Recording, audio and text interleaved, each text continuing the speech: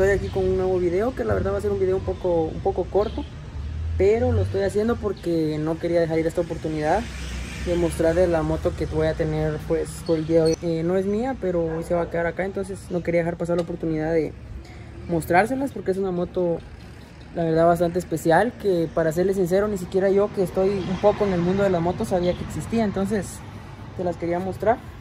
Lamentablemente no vamos a poder manejarla porque, como sabrán, la situación pues por lo menos acá en mi país después de las 6 de la tarde ya no podemos circular, entonces solo voy a poder mostrárselas acá afuera un poco y pues espero que les guste.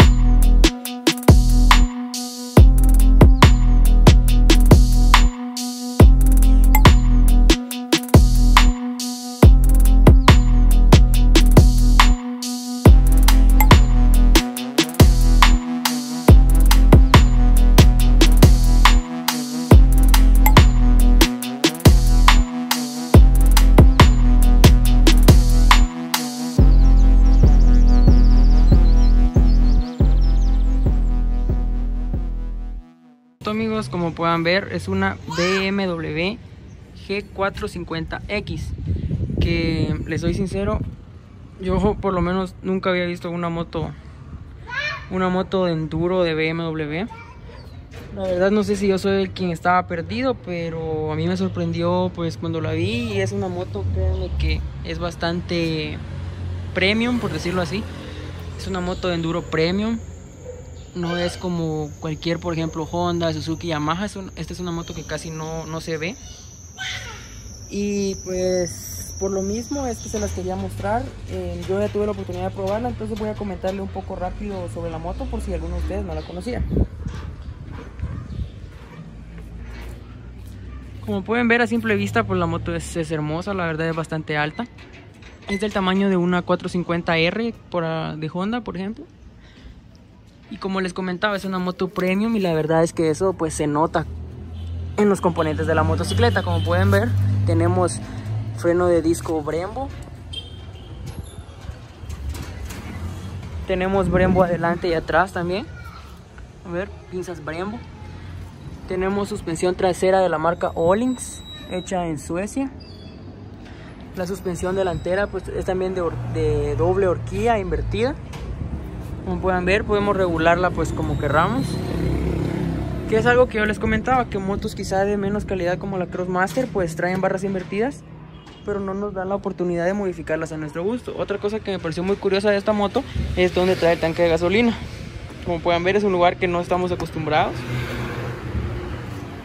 El escape es el que trae de fábrica, es un silenciador, es de la marca Big One, como pueden ver, también para BMW. Aquí se las voy a mostrar, viene de fábrica con la luz para enduro, ya que esta es una moto específicamente hecha para ello, o sea, es específicamente para enduro. Tenemos un motor de 449 centímetros cúbicos, pero la empresa le pone como 450, ¿no? Esta moto es del modelo 2012, Brembo 2012, es una moto enfriada por agua. tiene radiador, viene con su stop, tiene los gráficos de BMW. Y otra cosa que me pareció muy curiosa de esta moto, también trae su medidor de horas donde podemos ver la velocidad para ver cuando tengamos la luz alta y el neutro. Como pueden ver acá nos dice que la velocidad máxima es de 120 km por hora, pero déjenme decirles que esta es de las motos más rápidas que he manejado, o por lo menos con la mejor respuesta en lo que se refiere a enduro, porque obviamente una 450R pues va a ser más rápida, pero créanme que para hacer enduro es increíble la velocidad y la fuerza que tiene esta moto. Cuenta con 40 caballos, así como viene de fábrica. Esta moto no ha sido modificada en ese sentido, como pueden ver. Y otra cosa que les comentaba que me llama mucho la atención es que al igual que algunas Yamaha, esta moto pues no usa llave. Simplemente ponemos clutch, ponemos neutro y la arrancamos. Que ahora en un momento les voy a estar mostrando, pues la vamos a arrancar. Como les digo, quizá no podemos manejarla, pero sí la voy a arrancar para que puedan escucharla. Entonces vamos a arrancarla para que la escuchen. Tomamos el clutch, ponemos neutro. Escuchar bien porque sí hace bastante ruido.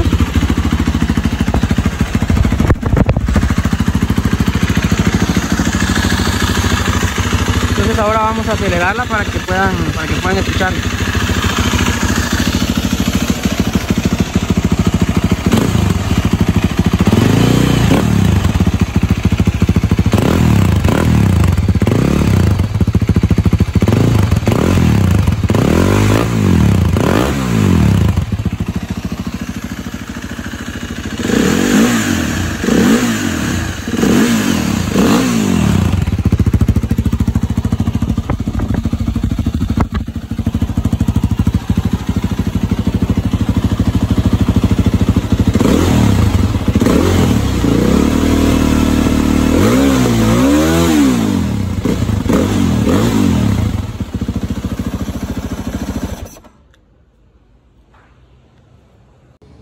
Y pues bueno, como pudieron escuchar, la verdad es que suena bastante bien, a pesar de ser el escape de fábrica que trae silenciador.